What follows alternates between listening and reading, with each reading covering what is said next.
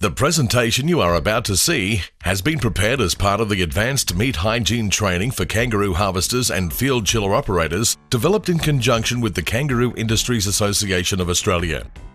The kangaroo industry, like all other food-related industries in the world, is coming under increasing pressure to comply with tighter and tighter food hygiene standards.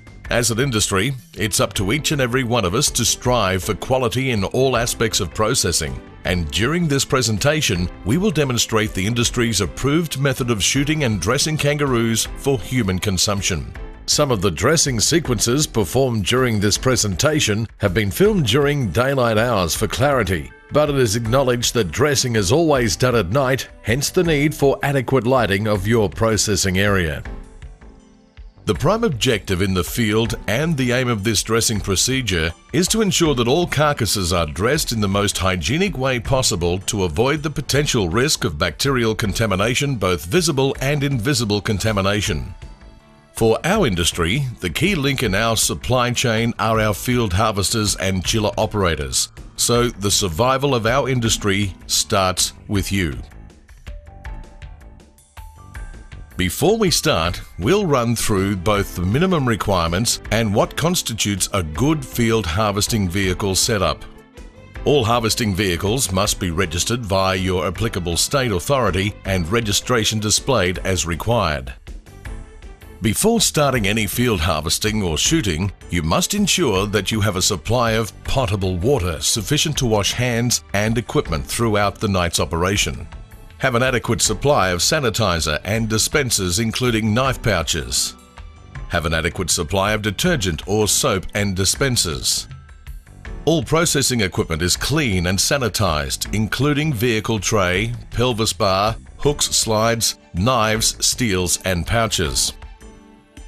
When setting up the workstation for your vehicle, you should keep in mind to have all processing equipment at hand's reach so that it is compact and efficient whilst performing the dressing of any animal.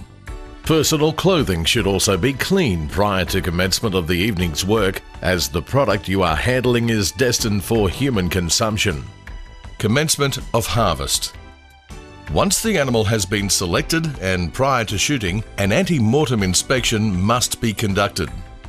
When you are satisfied with the ante-mortem inspection, the animal can be shot via a shot to the head, targeting the brain. Body shot or non-head shot carcasses cannot be supplied and are of no commercial value. Dressing procedure and sequence. Place the slit in hock of right leg to hang the body. This will be a maximum of 50 mm in length and the cut made by cutting towards the hock. No further dressing is to be done whilst the carcass is on the ground. Rinse knife. Once the carcass has been hung, we then conduct a post-mortem inspection of the animal to ensure there are no abnormalities that may affect the carcass for the human consumption trade. The head is inspected for a clean shot to the brain. Commencing with a sanitized knife, stick the animal by driving the knife through the base of the throat, ensuring that the collarbone is broken, thus creating an opening of 50 to 75 mm in length. This should be completed as soon as possible, but no later than 3 minutes from the time of death. If your buyer requires the other leg to be removed, mark the skin around the leg about 50 mm below the hock and slide the skin down to expose the bone. Remove the leg about 50 mm below the leg muscle. Again, pruners or dehorners are very effective for this task. The aim is to leave the minimal amount of bone without exposing the leg muscle, whilst leaving sufficient skin to cover the bone. Cut and remove the hopper from the leg the body is hanging on, leaving about 25 mm and a maximum of 50 mm between where the hook is positioned in the hock to the point where the hopper is removed. Pruners or dehorners are very useful to perform this task. It is important when removing this hopper that the leg is not left too short. Otherwise, it can pull through when the carcass is spun at the processing factory, resulting in the carcass falling to the floor and being rejected for human consumption. Likewise, if it is left too long, it can impede the carcass when sliding along running rails. Remove the tail at the fourth joint or knuckle if directed by your processor. Remove the head as close as possible to the head itself, leaving a collar of skin around the neck. If you intend to dress more than one animal at the one time, it's best to leave the heads on all carcasses until such time as they are loaded into the back of the processing vehicle. Remove pouches on does by pulling the pouch inside out and cut free at the point where the skin meets the pouch membrane.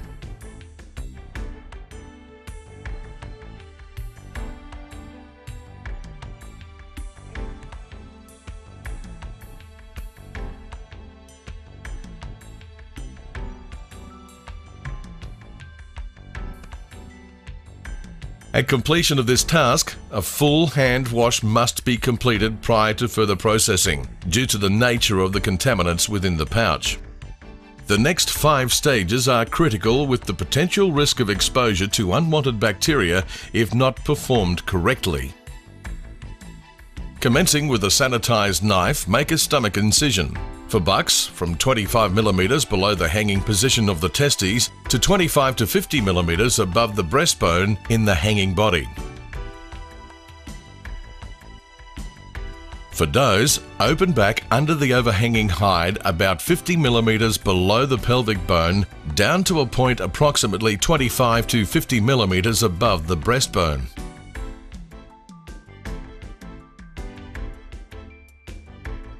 It is important that this cut is not too long and not extended all the way down to the breastbone or rib cage, as this will expose unnecessary meat. Without placing the hand inside the incision, pull gut slightly out of cavity and leave hanging. Do not remove the gut entirely from the cavity at this time. Sanitize knife. Commencing with a sanitized knife, slit the hide from a point at the base of the tail to the bung. This cut will need to be 75 to 100mm depending on the size of the animal. Do not cut the facial tube at this time. Insert the blade inside the cut just made, and using a half-moon blade to a full blade, push firmly against the left-hand side of the pelvic cavity and make a semicircular cut from the bottom of the top of the cavity. Do the same style of cut on the right-hand side of the cavity. This time, when reaching the top of the cavity, swivel the blade so that the cutting edge is toward you, and cut the intestinal and urinary tubes as close to the bung as possible. For bucks, it is important that the sex glands are also removed but not damaged. Having your knife blade firmly against the pelvic cavity ensures this outcome is achieved. The removal of these glands improves the airflow and cooling of pelvic area.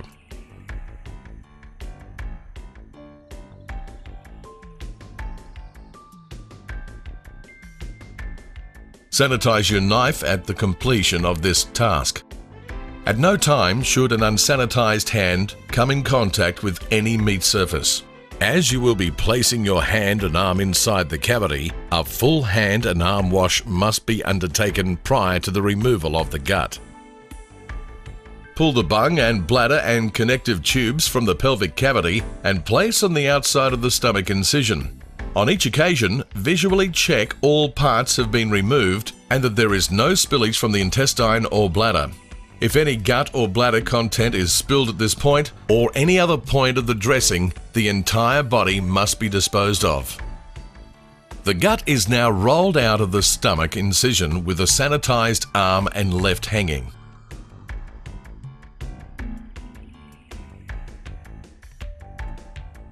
On rolling out of the stomach, take the weazen near the diaphragm between 2 fingers. No fingernails, and pull towards the stomach with medium pressure. This will clear the weazen of any contents before removal. Cut the weazen through between the opening of the gut cavity and the diaphragm and remove. Commencing with a sanitized knife, make a cut in the diaphragm alongside the rib cage approximately 75 to 100mm in length, taking care not to touch the inside of the cavity with the hand. This should enable fluid to drain from the cavity and heat to escape from the chest area. Sanitize the knife at the completion of this task. The National Parks and Wildlife tag must be positioned in the line of the cut in the genital area using a small straight cut. It must be as close to the edge of the skin as possible and using the smallest cut possible.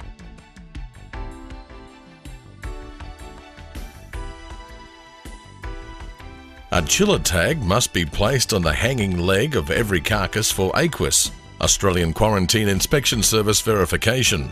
This tag should be positioned through the hock and contain the following information: harvest site name, shooter's name or accreditation number, actual date of harvest, harvest location or property, time of harvest, shooter's declaration. The details listed above are currently under review, but it is likely to form the minimum requirements for carcass identification for all wild game meat carcasses. Carcasses can only be hung singularly whilst on the shooter's vehicle. The double hanging of carcasses is not permitted. Double hanging is a major cause of dust contamination, off condition, and poor rigor mortis. Knives must be sanitized on each occasion prior to replacing in knife pouch. Steels must be washed and sanitized at the completion of each dressing run. If at any time during the dressing procedures the knife or hand come in contact with the ingesta or fecal material, they must be immediately re-sanitized. If any gut or bladder content is spilled at any point in the dressing, the entire kangaroo body must be disposed of. If there are any queries regarding these instructions, contact your area field manager. The presentation you are about to see has been prepared as part of the Advanced Meat Hygiene Training for Kangaroo Harvesters and Field Chiller Operators, developed in conjunction with the Kangaroo Industries Association of Australia. The kangaroo industry, like all other food-related industries in the world, is coming under increasing pressure to comply with tighter and tighter food hygiene standards. As an industry, it's up to each and every one of us to strive for quality in all aspects of processing. And during this presentation, we will demonstrate the industry's approved method of shooting and dressing kangaroos for human consumption.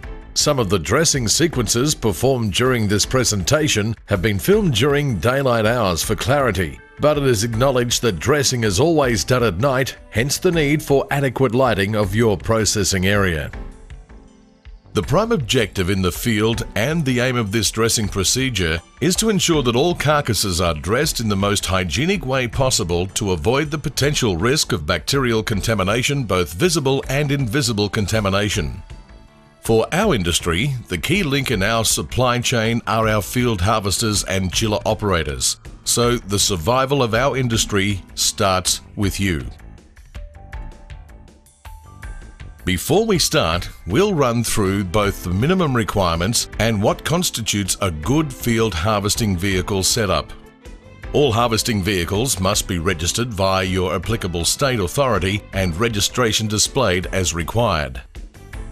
Before starting any field harvesting or shooting, you must ensure that you have a supply of potable water sufficient to wash hands and equipment throughout the night's operation. Have an adequate supply of sanitizer and dispensers including knife pouches.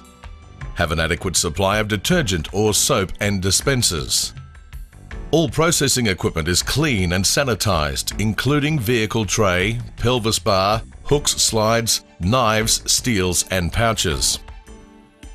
When setting up the workstation for your vehicle, you should keep in mind to have all processing equipment at hand's reach so that it is compact and efficient whilst performing the dressing of any animal. Personal clothing should also be clean prior to commencement of the evening's work, as the product you are handling is destined for human consumption. Commencement of harvest. Once the animal has been selected and prior to shooting, an ante-mortem inspection must be conducted. When you are satisfied with the ante-mortem inspection, the animal can be shot via a shot to the head, targeting the brain. Body shot or non-head shot carcasses cannot be supplied and are of no commercial value. Dressing procedure and sequence. Place the slit in hock of right leg to hang the body. This will be a maximum of 50 millimeters in length and the cut made by cutting towards the hock. No further dressing is to be done whilst the carcass is on the ground. Rinse knife. Once the carcass has been hung, we then conduct a post-mortem inspection of the animal to ensure there are no abnormalities that may affect the carcass for the human consumption trade. The head is inspected for a clean shot to the brain. Commencing with a sanitized knife, stick the animal by driving the knife through the base of the throat, ensuring that the collarbone is broken, thus creating an opening of 50 to 75 millimeters in length. This should be completed as soon as possible, but no later than 3 minutes from the time of death. If your buyer requires the other leg to be removed, mark the skin around the leg about 50 millimeters below the hock and slide the skin down to expose the bone. Remove the leg about 50 millimeters below the leg muscle. Again, pruners or dehorners are very effective for this task. The aim is to leave the minimal amount of bone without exposing the leg muscle, whilst leaving sufficient skin to cover the bone. Cut and remove the hopper from the leg the body is hanging on, leaving about 25 millimeters and a maximum of 50 millimeters between where the hook is positioned in the hock to the point where the hopper is removed. Pruners or dehorners are very useful to perform this task. It is important when removing this hopper that the leg is not left too short, otherwise it can pull through when the carcass is scanned at the processing factory, resulting in the carcass falling to the floor and being rejected for human consumption. Likewise, if it is left too long, it can impede the carcass when sliding along running rails. Remove the tail at the fourth joint or knuckle if directed by your processor. Remove the head as close as possible to the head itself, leaving a collar of skin around the neck. If you intend to dress more than one animal at the one time, it's best to leave the heads on all carcasses until such time as they are loaded into the back of the processing vehicle. Remove pouches on does by pulling the pouch inside out and cut free at the point where the skin meets the pouch membrane.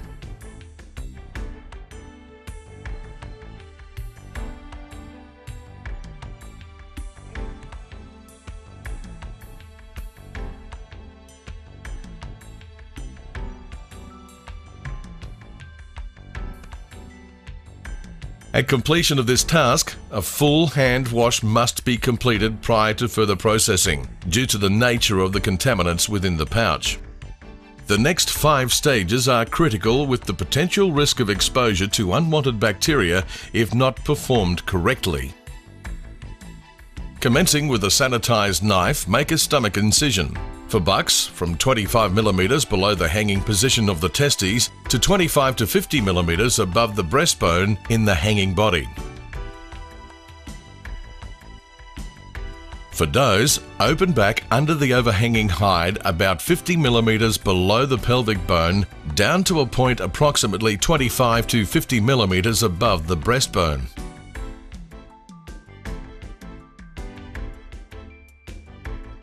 It is important that this cut is not too long and not extended all the way down to the breastbone or rib cage, as this will expose unnecessary meat. Without placing the hand inside the incision, pull gut slightly out of cavity and leave hanging. Do not remove the gut entirely from the cavity at this time. Sanitize knife. Commencing with a sanitized knife, slit the hide from a point at the base of the tail to the bung. This cut will need to be 75 to 100 millimeters depending on the size of the animal. Do not cut the facial tube at this time. Insert the blade inside the cut just made, and using a half-moon blade to a full blade, push firmly against the left-hand side of the pelvic cavity and make a semicircular cut from the bottom of the top of the cavity. Do the same style of cut on the right-hand side of the cavity. This time, when reaching the top of the cavity, swivel the blade so that the cutting edge is toward you, and cut the intestinal and urinary tubes as close to the bung as possible. For bucks, it is important that the sex glands are also removed but not damaged. Having your knife blade firmly against the pelvic cavity ensures this outcome is achieved. The removal of these glands improves the airflow and cooling of pelvic area.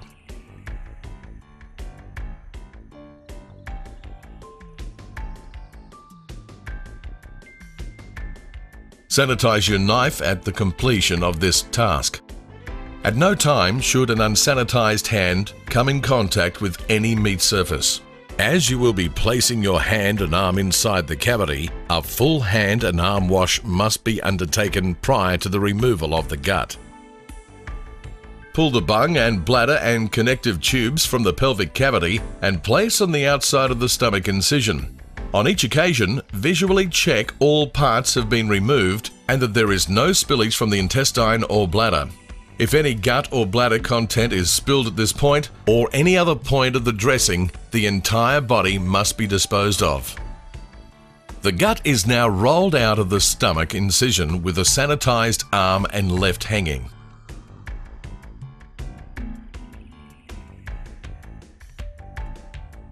On rolling out of the stomach, take the weazen near the diaphragm between two fingers, no fingernails, and pull towards the stomach with medium pressure.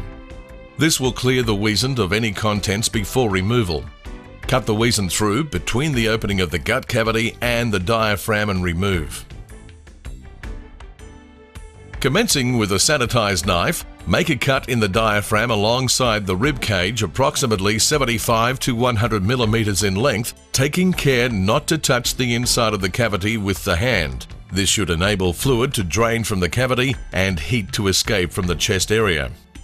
Sanitize the knife at the completion of this task. The National Parks and Wildlife tag must be positioned in the line of the cut in the genital area using a small straight cut. It must be as close to the edge of the skin as possible and using the smallest cut possible.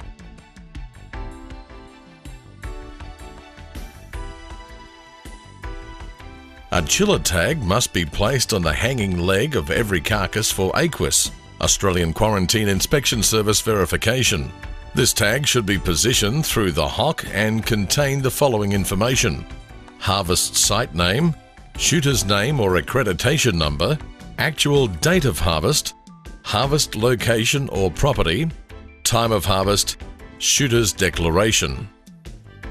The details listed above are currently under review, but it is likely to form the minimum requirements for carcass identification for all wild game meat carcasses. Carcasses can only be hung singularly whilst on the shooter's vehicle. The double hanging of carcasses is not permitted. Double hanging is a major cause of dust contamination, off condition, and poor rigor mortis. Knives must be sanitized on each occasion prior to replacing in knife pouch. Steels must be washed and sanitized at the completion of each dressing run. If at any time during the dressing procedures the knife or hand come in contact with the ingesta or fecal material, they must be immediately re-sanitized. If any gut or bladder content is spilled at any point in the dressing, the entire kangaroo body must be disposed of. If there are any queries regarding these instructions, contact your area field manager.